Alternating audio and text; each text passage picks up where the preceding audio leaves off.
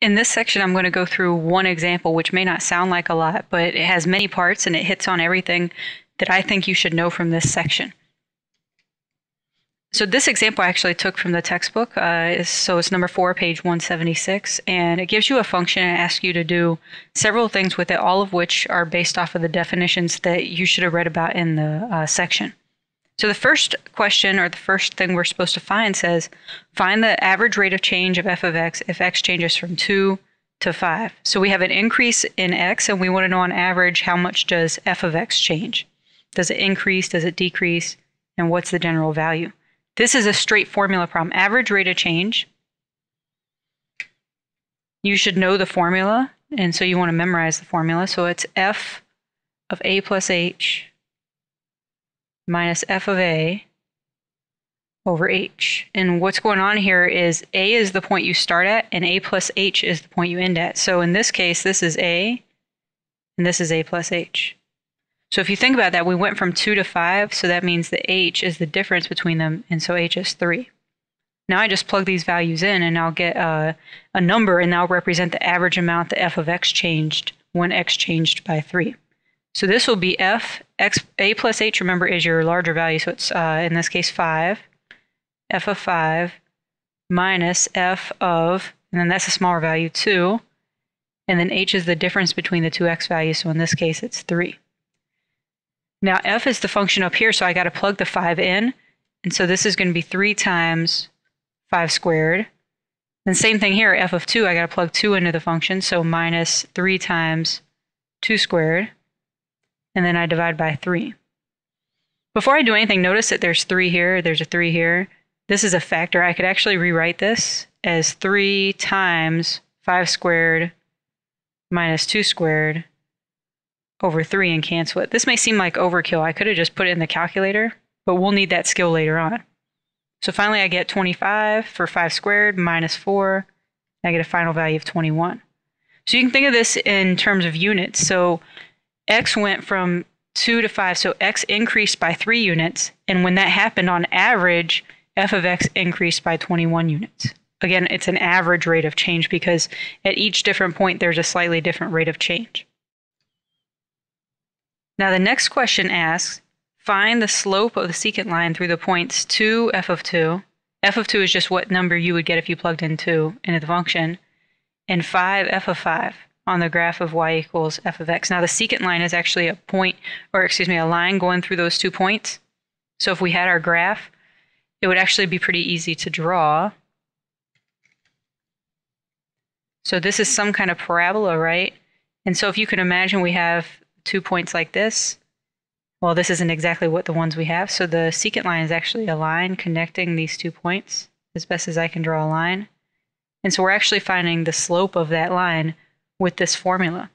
Now what's pretty nice is that we have already found this value. The slope of the secant line is the same thing as the average rate of change. Slope of secant line, same thing. So this is still f of a plus h minus f of a divided by h. And notice the values. This is our x value. X went from 2 to 5. You guys remember that, I hope, from 2 seconds ago. We just did that, 2 to 5. So this is actually still f of 5 minus f of 2 divided by 3, which we just found a minute ago. So we found this value was 21.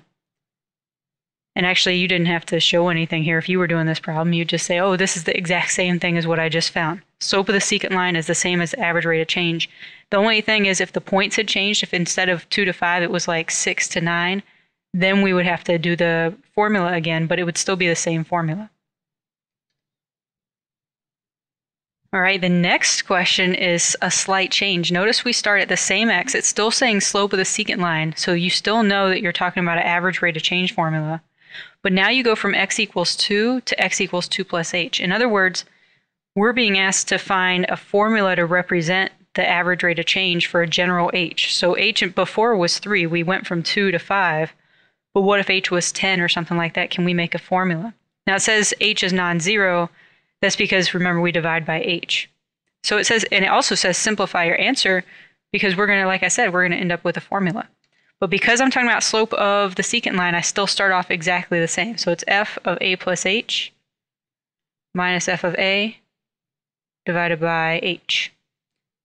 In this case, though, I don't know what h is. I'm just given this is my starting point, and this is my ending point. So in this case, I have f of 2 plus h minus f of 2, and then I don't know what h is, so I just divide by h.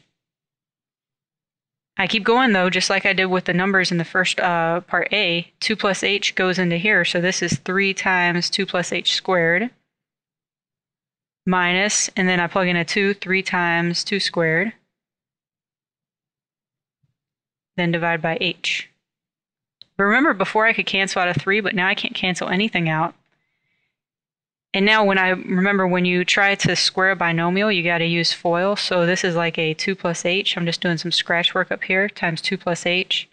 So first would be 4, outer would be 2h, inner would be 2h, and last would be h squared. So here what I actually have is 3 times this thing. So it would be 4 plus 4h, combining like terms, plus h squared. So now I squared that, and then minus, and then this is 4 times 3, so this would be minus 12. All over h. All right, now next thing I'm going to do is go ahead and distribute this 3 and see what comes out. So 3 times 4 is 12, and then 3 times 4 again is 12h, because we have the h there, and then plus 3h squared, and then minus 12, and then over h. Notice that we have a positive 12 and a minus 12, right? So those are gone. And we end up with 12h plus 3h squared over h. Now remember when I did cancel out those 3's, how I factored it out? You can't just cancel if this was the only h. You can only cancel when there's a factor, but here there is. This might not be a step you always write down, but I'm going to write it out so you see what I'm doing. Take out the h there and take out an h here, and I'm left with 12 plus 3h. Now because it's a factor, I can cancel these, and I'm left finally with 12 plus 3h as my simplified formula for finding an average rate of change if you go from 2 to 2 plus h. All right, so the first few problems we're asking about slope of the secant line and average rate of change. Now we're asked something different. It's still the same point. We're still at 2 f of 2, but now we're asked for the slope of the graph. Slope of the graph is the same as the derivative. We need to find f prime of x, which is the derivative at the point, except this time we're actually finding f prime of 2 because we're finding the slope of the graph at the point x equals 2. So later on that'll make a little more sense when we do section 3.5. So slope of the graph, I need to use the formula for the derivative at a point. So that's the limit as h goes to 0 of f of x plus h minus f of x over h. Notice it's the same thing, except instead of an a, I'm writing an x. I could have written an a. It's the exact same thing.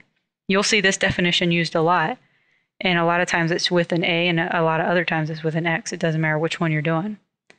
So this is the limit, and now this will be f of 2 plus h minus f of 2 over h. But notice something. This is exactly the same as the average rate of change formula we just found, the slope of the secant line. So the slope of the graph is actually the limit as h goes to 0 of the slope of the secant line. So this is from part C. If you ignore the limit, this is what we just found. So I can actually go back and say, okay, in part C, what did we find this to be equal to? So I'm going to keep my limit, and I'm going to remember what it is because we're probably pretty close to done. We got 12 plus 3h when we did all that work. And now this is a limit as h goes to 0. It's just a polynomial function, so I can just plug that in. I get 12 plus 3 times 0. Probably would have skipped this step, right? And then I get 12. So the slope of the graph at the point x equals 2 is 12. Limit of the average rate of change formula gives you the derivative formula, which is also used to find the slope of the graph.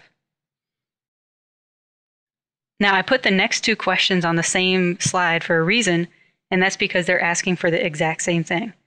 Instantaneous rate of change at x equals 2, the same point we've been working with, and slope of the tangent line at x equals 2. These are all asking for f prime of 2, f prime of 2, which is what we just found from part D. So this answer is going to be 12 that we just found, and this answer is going to be 12 that we just found. You have to be familiar with all these terms. That's the main point of this problem, is to recognize what's the same thing and go through that list that I gave you on the summary, and that'll help you keep track of everything. Now there is one last part, and it asks for the equation of the tangent line. So I wanted to go through this because it uses a little bit of algebra that sometimes people forget. We already know the slope of the tangent line because we're still dealing with the point 2. So the slope of the tangent line is the derivative there, and that would be 12. Now what do you need to find the equation of a line? You need the slope and you need a point. Well, the point, a tangent line touches the graph at exactly one point, and the tangent line is going to share this point with the function. So our point's going to be 2 comma f of 2. But f of 2 is just 3 times 2 squared. In other words, it is 3 times 4, which is 12. So we actually have a point, 2 comma 12. So I know that my equation is going to be a y equals mx plus b, and I know it's going to be a y equals 12 because the slope is 12, x plus b. But if I plug in this point that I'm given, I get 12 equals 12 times, and then plug in x, 2, plus b. I'm trying to figure out what b is. So this is 12 equals 24 plus b. Subtract 24 from both sides, I get minus 12 equals b. So combining all this information, I get y equals 12x minus 12. Now this is kind of strange. You don't usually see this value being the same as this value. That just happens to be a coincidence. This could have easily been 10 and this been 12. It doesn't have to be 12 and 12. It just happened to come out that way this time. So don't freak out if you don't see that happen every single time. But otherwise, this essentially is an algebra question, because the slope part, that's the calculus, but we already did that. Everything else here is an algebra question. If you can do this problem, then everything else in the section is essentially one of these questions for an individual function. You just have to recognize what the question is asking.